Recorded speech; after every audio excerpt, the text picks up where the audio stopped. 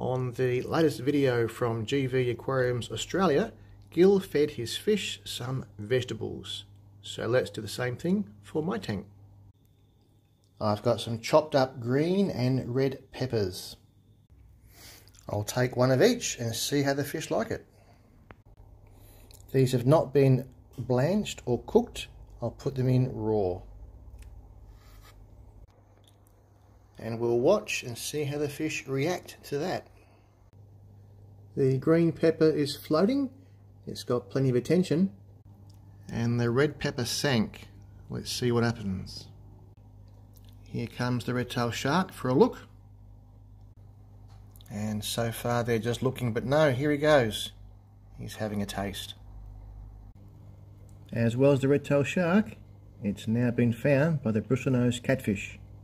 And these guys are dancing for joy.